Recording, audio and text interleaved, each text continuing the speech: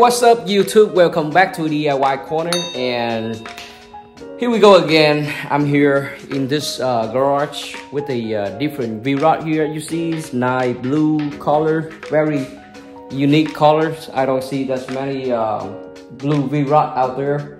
So as you guys knew here, I do most DIY project on my motorcycle and car, you know. So we are guys, so we always have some kind of like a hobby and cool toy, and you know, to killing some time and to relieve all the stress out, right? So if you guys come back here but forgot to subscribe to my channel, please do so, because I've been watching you guys, okay? Just kidding. All right, so today video I'll come back with another V-rod here. So last time I did a custom body kit and some small little upgrade on my 2015 Harley Davidson V-rod 9-rod special, and this time it's gonna be an older model. This is gonna be a 2011, and this is pretty stock and no upgrade, no air ride suspensions. As you see right here, the front shock is kind of fade away. The colors is about to come up.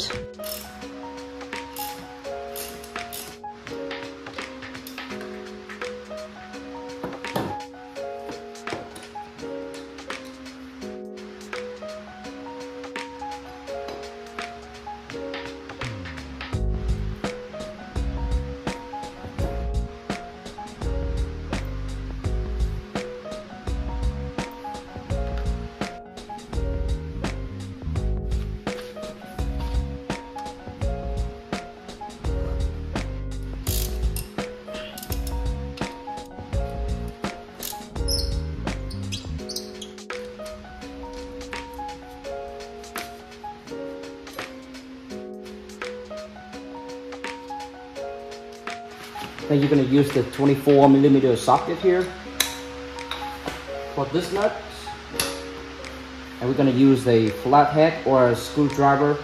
Go to this side and poke it through here.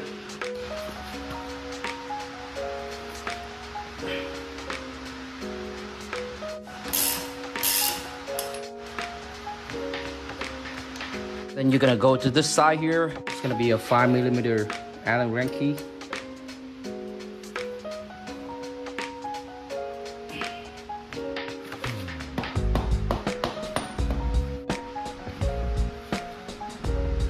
I have a speed sensor right here. Just gently take it out.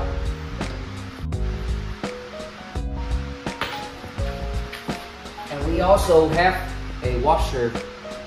Spacer on the other side. Oh, I can't bend down all day to sand all that fork, you know, so just got this at Harbor Freight. Alright guys, so what I use to sand it down is I bought this at Harbor Freight for a few bucks. It's a wire brush wheel insert into the hand drill. So if you got the hand drill like this, that would be good, but if you have the sander, it would be better. So I bought two, this wire brush and this pad right here is gonna be softer.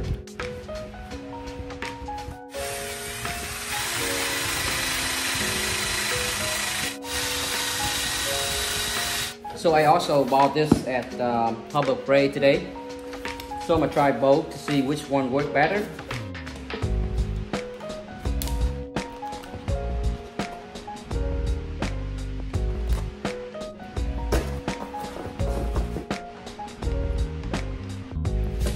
So this thing's being really fast, so you gotta be careful.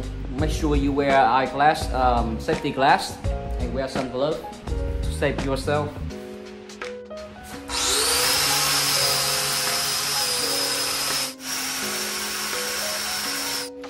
Alright guys, so this is how far I get.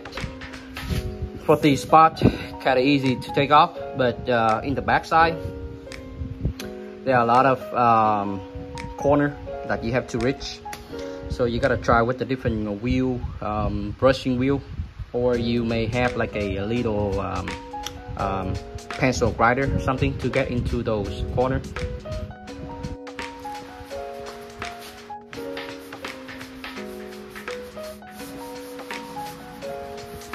So you can use the prep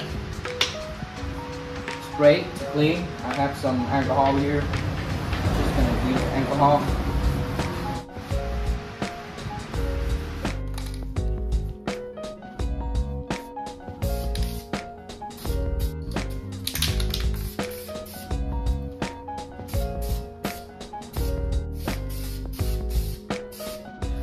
So the paint that I decide to use gonna be either one of these two right here. I'm gonna try it out with the glossy one first. This is I bought an Aerosol.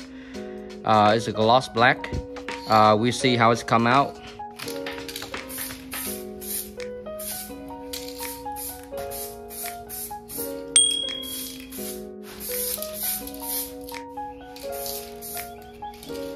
Got three different ones over here. I decided to use this one. It's a little bit more expensive compared to this one. This one is like $12 something at AutoZone, and this probably like $10 something. So it's only $2 difference. But I use this. I start with this one, and this paint it's pretty good. It's not that glossy like I expect, but I will apply some glossy clear coat on it at the end. This one gonna come out matte black. So it's gonna be even more less gloss compared to this one right here. But this one, I try to stay away for this one because it's gonna be glossy black, but it's gonna run the color running, you know, if you oversprayed it. So I stay away from this. Okay guys, so after 2 coats all around the board. Okay guys, so after 2 to 3 coats of the black gloss black paint, I recommend you to wait about 24 hours to let it dry real good. Then you can apply this product right here.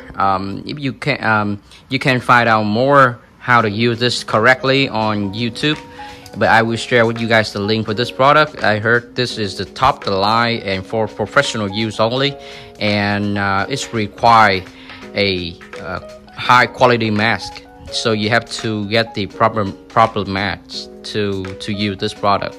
It's very strong.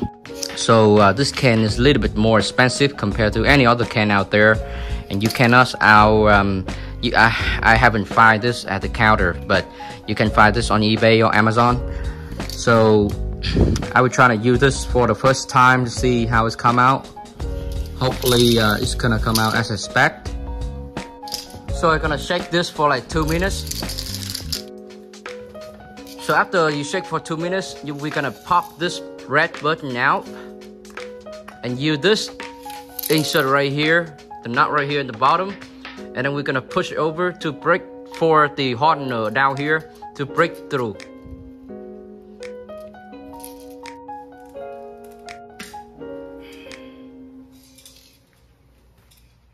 And after we push it through, we're gonna shake for another 2 minutes to make the hardener and the paint and the clear coat together.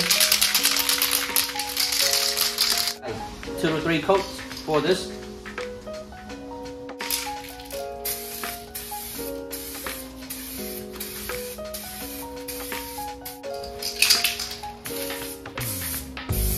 Okay guys, so I just first coat for both sides. I just turn this fork around, so as you can see here, first coat and this without first coat, it's a lot difference. So I think 2 coats is gonna be good enough. Wow, this thing come out pretty nice.